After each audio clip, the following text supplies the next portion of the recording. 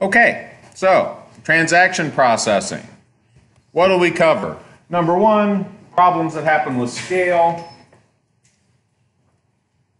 Better. Number two, transaction process and principles. I don't know, what is it? Got light troubles. There we go. And possibly we'll get to two-phase commit today. I don't think so, but we'll see. And then eventually we'll cover network architecture in regard to transaction processing systems, and then object description languages. So this is actually some old data. I think it's like a couple years ago. Amazon is big, really big, 122 billion in revenues. We can actually look up a more current number. Let's see what they're up to these days. Amazon 2018 revenue. Holy shit, 232 billion. So they're out of control. That's where all the money's going. Okay, it's vastly bigger than, I mean, I know they're growing, but wow, damn. Okay. So, roughly speaking, if that's about 122 billion, they're probably something around 15% global share of retail sales, right? Bearing in mind that the whole pie has increased too. And 6.4% global share of e-commerce, that's probably about 10% now. So one company worldwide is that big. That's crazy. All right. Now, this scale of operation, of course, generates a lot, requires a lot of network traffic. So they have a very big network, very high capacity, messages going back and forth all day long. Amazon just by itself has to process several hundred transactions per second on average. On top of that, right, it's not just the transaction itself, but it's all the extra browsing activity. So every time somebody goes to a page, that page has to do a bunch of database calls to pull images, pull current price data, pull how many are left in stock, all those kind of things, okay? But Amazon's cloud network, which we'll talk about in a week or two, is actually so big it can handle over 1 million transactions per second. Now, Amazon, right, they're only managing its own stuff. Remember when we talked about isolation and the idea that you don't want these database transactions to interleave? Amazon really only has to worry about Amazon as far as that interleaving. So if it has a whole bunch of different clients, those clients generally are not going to have to worry about different people accessing the same data, right? Every client that sets up an operation in Amazon's cloud is operating more or less separately from all the others. So this 1 million transactions per second, yeah, it's a high capacity problem, but it's made easier because a lot of this stuff can operate totally in parallel. That, for example, if Nike and New Balance and whoever else is selling shoes through Amazon, they don't have to worry that people are looking at the same data at the same time. They can just keep their own stuff isolated. So none of the individual customers are probably doing more than Amazon is. Okay. What is a transaction? Well, there's two ways to look at it. One is the ordinary consumer view. So if you walked in here the first day and I asked you what a transaction is, you'd probably say somebody buying something, right? Yeah, that's part of it. So that's what people think of ordinarily when we talk about transactions. It's some exchange involving a payment. And it could be I give you money, you give me stuff. Or it could be where you're clearing an obligation. For example, you go to your online bank account and you pay your credit card bill, right? You're not actually getting anything. You're clearing the debt. But computer science view or database view has a little bit different definition. So in that sense, a transaction is any communication that involves some sort of mutual recognition of a change to a couple of databases. So, for example, creating a new customer account. I go to some website, I say, I want to create an account. After I'm done, their database has a record that my account is created, and I have an understanding, even if I don't formally keep it in a database, I have an understanding that my account has been created too, and I can go back and access it. It's a transaction, it's a change that's happened to the database. Anytime you update database contents, right? For example, you go to an ATM, you take out some money, the bank account, on the bank side, they show that the money's gone, and I have the money in my wallet. So again, that data in a sense has changed. Or even querying a database and receiving a response. That can be a kind of transaction. Something changes, I ask the database something, it gives me the results, and then what I have should match what the database has. So any of those kind of things, basically database operations A lot of those are considered transactions. Okay. So, anytime we talk about transaction rates, remember those are averaged over the day. And roughly speaking, probably double during regular shopping hours, right? So, say from, I don't know, 10 in the morning to 10 at night is probably Amazon's busy time. 4 a.m. there aren't a whole lot of people shopping on there. So it means if they say Amazon on average several hundred transactions per second, it's actually about twice that because it's only like a 12-hour window where most of the activity is happening. And of course, multiplied during major shopping events. So the big one for Amazon is, Prime Day. Black Friday. Black Friday is big, but Prime Day. Prime Day was an event so big this last time around that even Amazon's system had trouble meeting demand. There was pages weren't loading correctly because there was so much traffic. But yeah, Black Friday is a big one, sure.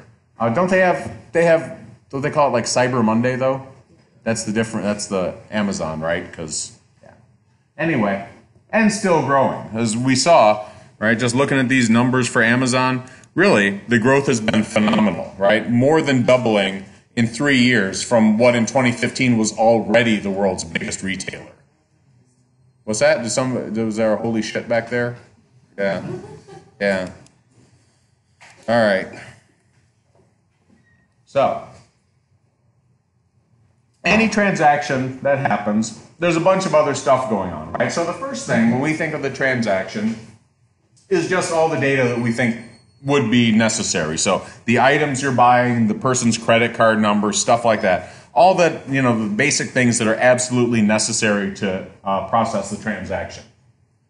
But there's also lots of supporting information, right? Because on Amazon, you don't just, have like some blank page where you type in stuff like you do on Google. You actually go to a page where there's a whole lot of content, right? Images of the item, user reviews, all that kind of stuff. People who bought this, bought that. So all that supporting information on the web page, that gets brought up too.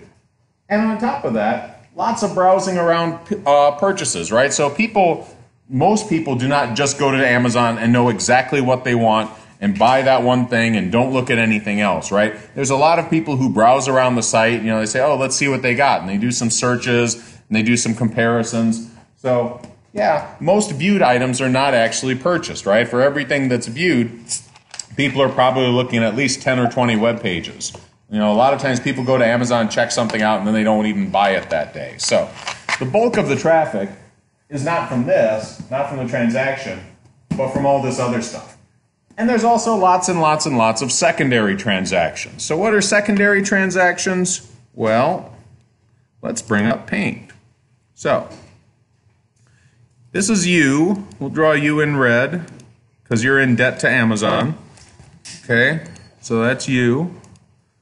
And Amazon down here is in orange because that's apparently their color now. Anybody have an Amazon credit card? I do, yeah, it's orange, right? Ooh, wow. Well, I have a Prime Visa. Well, I think I have a Prime. Yours is so fancy. All right, well, damn it, I had a card. Which one of you took it? There it is. Mine is, it's a Visa, but perhaps not a Prime Visa. My wife has the Prime account. I don't, so that's probably it. Mine is orange, so I draw Amazon in orange. All right. Cool. Good to know. All right. So I go to Amazon, I buy some stuff, right? What am I buying? I am buying some socks. Okay? I go to Amazon and buy a 12-pack of socks. Hooray. Now, what happens when that goes on? There's a few things. Number one, Amazon's going to check with the credit card company. Who is the credit card? Well, let's say it's Visa. I don't know. Okay?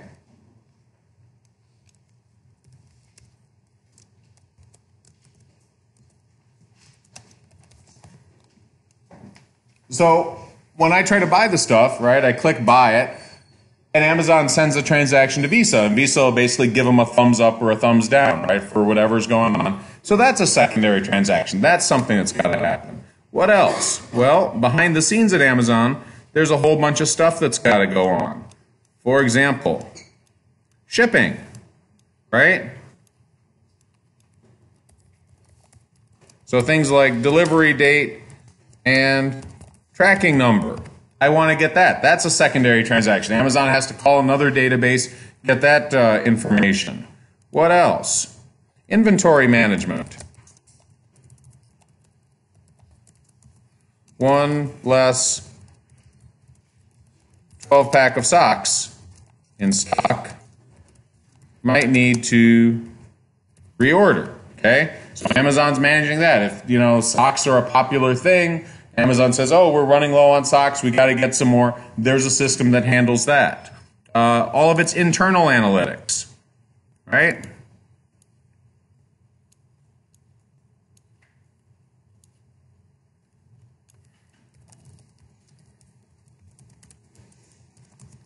So things like product rank in category. Right? Anytime you go to Amazon, you'll see this product ranks such and such out of so many in this category. They have to update that, right? Eventually. They're probably not going to do that in real time, but they will eventually update it. Okay, so anytime you buy something on Amazon, and this is just the tip of the iceberg, there's all kinds of other shit going on too. Amazon's doing a lot of secondary transaction as well, and all of these, it wants them to be up to date. So that is a big problem. So we understand secondary transactions? Yeah, okay. All right, so to be competitive, to actually survive as a large retailer and be able to, you know, process transactions quickly enough, because there's nothing worse than, you know, you click on that buy now button and the button just spins for like 10 or 20 seconds. You're like, oh shit, did stuff go through? Do I need to cancel it? Should I click it again? What's going to happen, right? You want it to click and go through and be pretty much instantly delivering you to a confirmation page. So in order to do that, to be competitive, right, because that's a key thing. If every time you try to buy something at this scale, the wheels spin for like 30 seconds, people are going to get nervous and go somewhere else. Large retailers have to have very reliable, high capacity cloud services. In the case of Amazon, they deploy their own. In the case of most retailers, they run it somewhere else, right? So most retailers are not in the cloud game. Amazon happens to be. Okay. So, a little bit of a history lesson. So, back in 1994, the internet existed, but it was pre-World Wide Web, so browsers weren't that exciting. You basically got, you know, basically raw text when you were looking at stuff. And it was pretty much a specialized tool for things like government, military, research, education. If you weren't in a research program or, you know, some higher up person in the government or a college student, you might have heard of the internet, but it wasn't something you actually used in 1994. So, Amazon started in 1994, right, as an online bookseller. And the big thing, right, there's a lot of inventory challenges involved with physical stores. So, let's talk. Let's talk. We'll have a little discussion. So, anybody here alive in 1994? Oh, wow, yeah. Cool. Yeah, you too? All right. So yeah, so a couple of you were alive. That's kind of fun. All right. What's that? All right. Okay. So we go in the Wayback Machine. We are now in 1994. And for all practical purposes, there is no internet, but there will be soon. Okay? Let me tell you, if Amazon had started in, say, 1993 as trying to be an internet company, it might have been too early and missed the boat. If they tried to start in 1996, might have been too late and missed the boat. So for sure, some company would have come along and basically done the stuff that Amazon did. Some company is going to get big at retail, right? It happened to be, you know, through leadership and right place, right time, all that, Amazon ended up being the one. But it would have been somebody. Okay. 1994, what are the pros and cons of setting up an online site to compete with what were called brick and mortar, still called that, I guess, brick and mortar booksellers? Okay? That's who you're going against. online book selling isn't really a thing in 1994.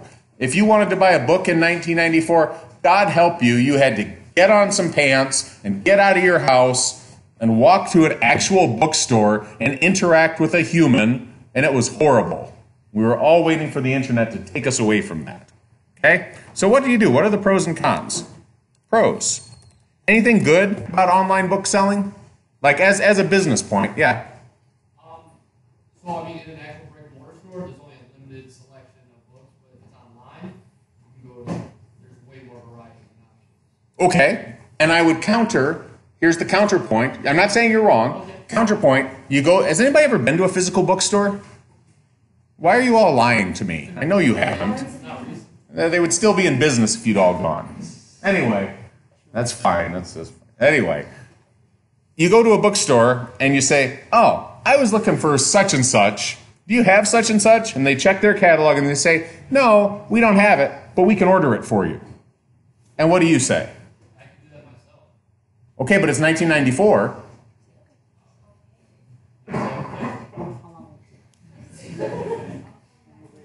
Right. So here's the thing. So pros, unlimited, what's the word of the product line? Okay. If it exists, you can get it, right? But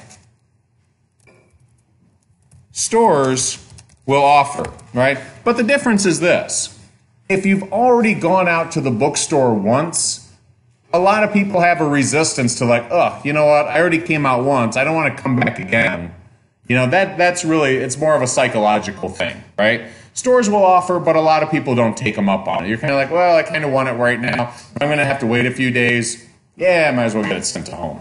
Okay, what's another pro for online bookstores? Online. What's an advantage? If you are a business operator, why would this potentially be more attractive? Yeah. More access to Yeah, excellent, right? Unlimited reach. If they have a computer, they can go to your site, right? This is the big one. Yeah. Now, competition is tougher too, right? But competition, very tough. Why? Because every other site that's going to be existing, they have that same thing. So you got to be really good at what you do. Okay. But yeah, somebody's going to win that game. What else? Anything else? Cheaper, is it? In what sense?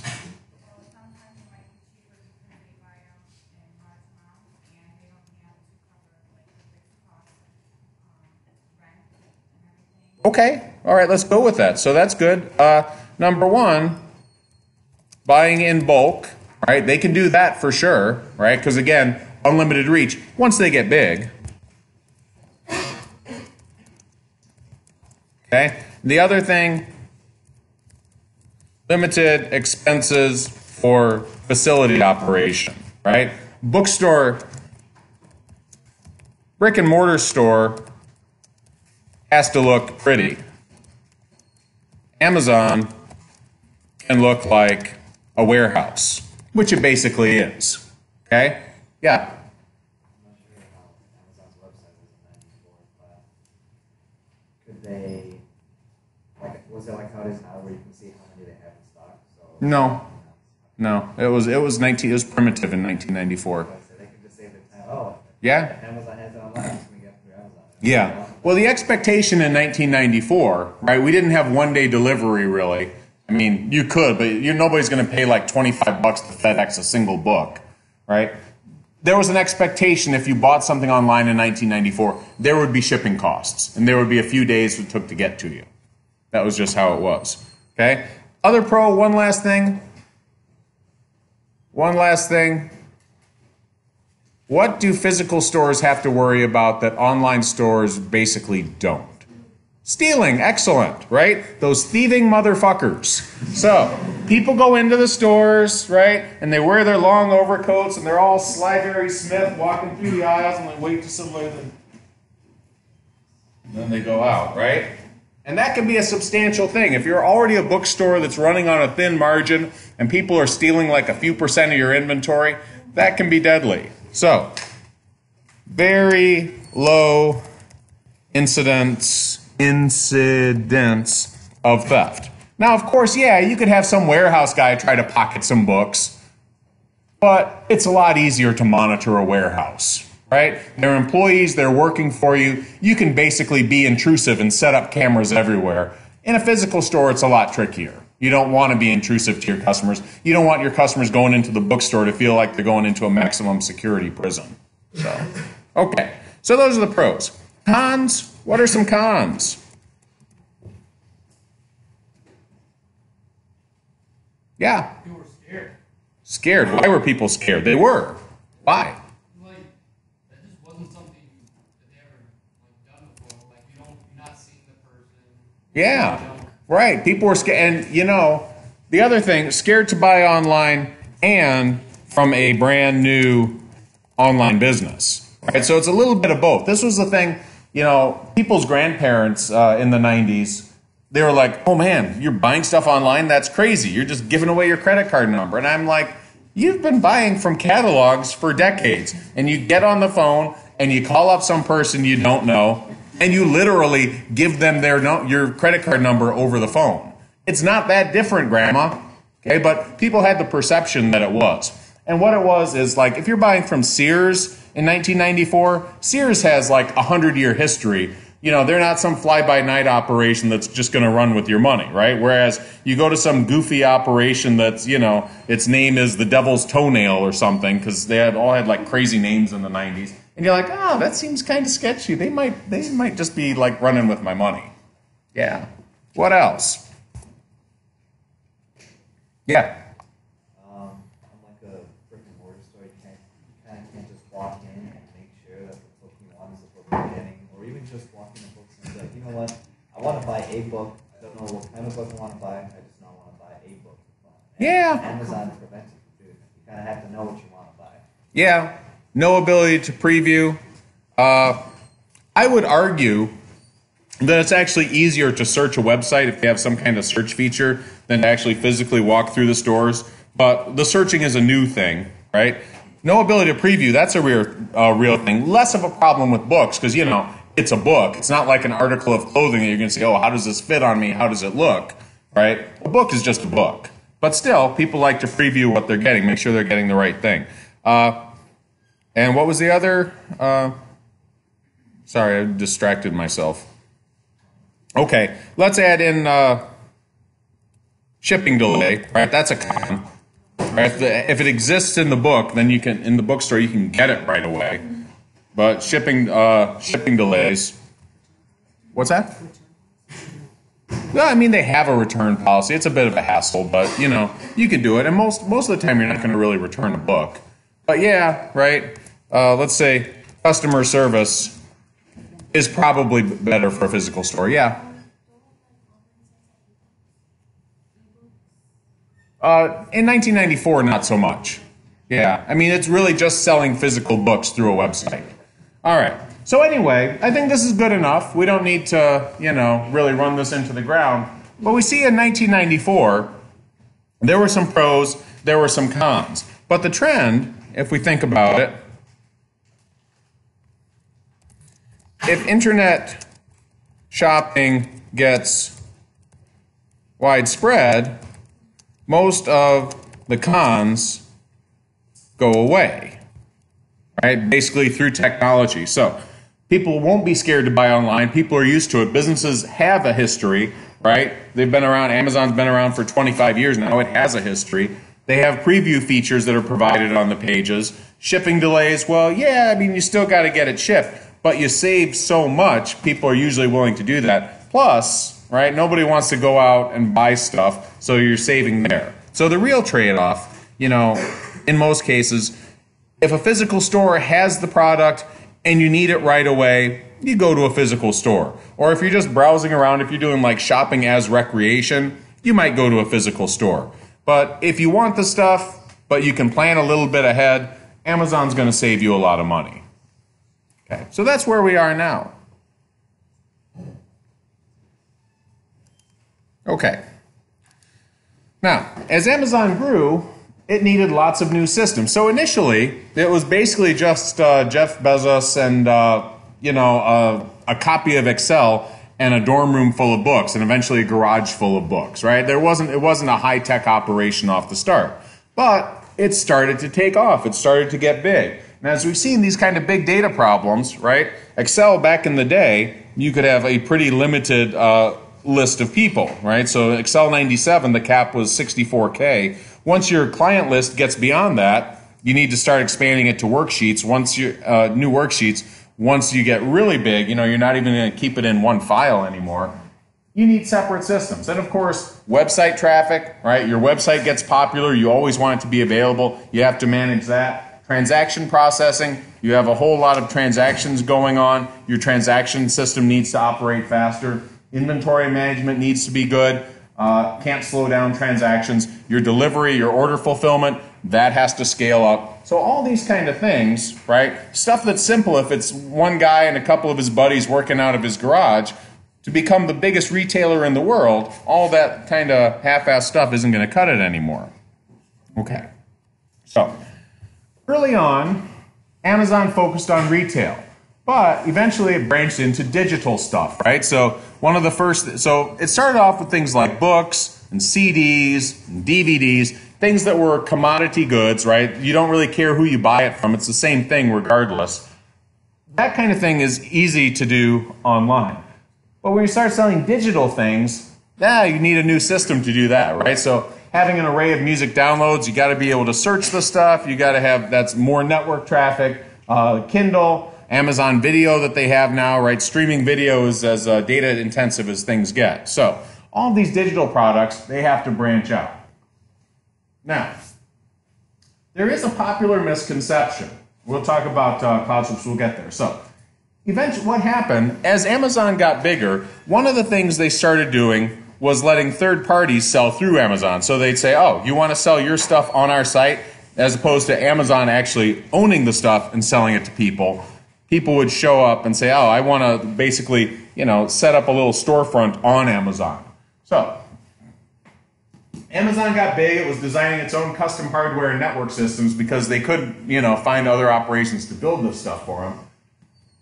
And one of the things for scalability, it started allowing vendors to come in and sell stuff through Amazon. Well, when it does that, the natural thing to do is instead of designing a custom interface allow every different vendor a unique way to set up their storefront, when you do that, it's a really big headache because everybody, they have their own way of describing their products. What Amazon did is it set up standard interfaces. It said, if you are going to sell something on Amazon, your page is going to look like this, and you're going to have a product listing, and you're going to have some text, and you're going to have space for so many images, and it's going to all be done in a standard way. Once they do that, then they have the foundation of cloud service in. In fact, there is a misconception that Amazon began renting out its excess capacity as a cloud service because people think, oh, they're a retail operation, they're busy 12 hours out of the day, they're doing nothing the other 12 hours, but they still have all that network gear, they could start renting that out to other companies. It's actually not what happened because even though they're doing the busy with transactions during the day, there's a lot of stuff with database update and turning off machines for maintenance, stuff like that happens in the off hours. So they're pretty much basically had just enough money to keep up with their demand. That wasn't really what happened. It wasn't that Amazon bought a whole lot of hardware. It was only using it half the day, rented out the capacity. A lot of people think that, but not true. If you're interested, check out the article. Okay. So Amazon revenues, rough idea of what they're doing, and this is from a few years ago. I should update these, but the big numbers, they haven't changed wildly. Merchandise, electronics, that sort of stuff, about 81%. Media, about 17%. So they're still mostly a retailer. Where's their revenue coming from? Bulk of it from the U.S. Most of the rest is coming from Europe. Right? There's Japan's like 8%. And the rest of the world is about 8%. So, and the rest of the world includes a fair amount of Europe. Product groups, a lot of it is, again, retail. There's some third-party services. Amazon Web Services is a substantial slice. That's their cloud. Yeah, they're still selling a lot of stuff, though, right? So, basically a retailer. Media is a growing slice, but still, they're doing a lot of retail sales. That's still where they are. Okay, so right now, Amazon is basically a hybrid retail and cloud services operation. So they get most of their revenues from retail, but most of their network traffic gets generated by their cloud services. So it's an interesting thing. Part of what's going on, part of how Amazon fell into cloud, is that all the big companies that people thought, oh, these are the obvious ones that are going to totally dominate cloud, like Google, like IBM, like Microsoft, things you might have guessed like 20 years ago, they're in cloud and they're big players. But the reason why Amazon is bigger is all those other operations, they already had good income stream, right? Google is making bags and bags of money off of ads. And Microsoft, well, back in the day, Windows was their cash cow, and so they're into other stuff now, but yeah, they were making money off that. IBM, they had their own different things they were doing, like analytics services and selling mainframes and stuff. So for them, yeah, they could make money off cloud, but it wasn't as, a completely obvious thing that this is what they want to chase. Amazon, on the other hand, in position of being a retailer, well, retailers generally have fairly low profit margins. So what Amazon says, yeah, we make money doing retailing, but for us, cloud really looks like a great opportunity. We can actually make a lot more, we can be more profitable by following cloud than these other companies. So for them, yeah, it worked out that it seemed, a good shift for them. Okay, so Amazon right now, right, it is, well, okay. We'll discuss Amazon's transaction processing system, but just keep in mind for now, it's only a fraction of what all they're doing. We'll get to the cloud in a week or two. So Amazon keeps its competitive advantage by innovating and by building on its existing operations. So talk about some of this stuff. Number one, once Amazon got big into books, right, they became the book leader. It was a pretty easy shift to say, okay, now we're actually going to sell other commodity goods like CDs, like DVDs. What works for one, right, all of their processes. So they used to essentially, they would call, when an order came in, they would contact the bookseller, contact the publisher, and say, yeah, we need such and such copies of the book, and the bookseller would like round them all up and send them to Amazon, and Amazon would unpack it and send the books to where they needed to go. It's not really different at all for dealing with CDs or DVDs. You go to the CD manufacturer, or you go to the DVD manufacturer, whatever, or VHS tapes, because they had those in the 90s, right? Whatever it is you're selling, it's the same kind of process. So once their process got really good for handling books, it was easy for them to branch out that same process into other similar categories of products. Also, the system technology required to manage at scale, right? As Amazon got really big, instead of basically setting up what are called tightly coupled systems, Amazon set up very modular systems using standard interfaces. The idea is anytime one system is communicating with another, it doesn't need to know the details of how that system is structured, right? So for example, if you are a vendor and you're trying to sell stuff through Amazon, you don't need to know all the details of how Amazon is going to set up your content. What you need to know is the format of what you send to Amazon. You send it a product name, a product title, a price, how many you have on hand, a few images. Amazon takes all that standard input and uses it to construct the web page. You don't actually have to construct the web page itself. You send a batch of standard inputs, and Amazon converts that into some standard outputs as a web page. That's the base of cloud. If you can do that sort of thing with one kind of data, and you set up a standard format for it, you can do that with about any kind of data, right? So you say, oh, instead of being a web page, you say, here's an application that's going to run. So I'm going to pick a few machines that this application is going to run on, and I'm going to have a process for making copies of it when new users come on to use that application. All that sort of thing, standard interfaces, that's the base of cloud. Now, a little bit about what's next, maybe.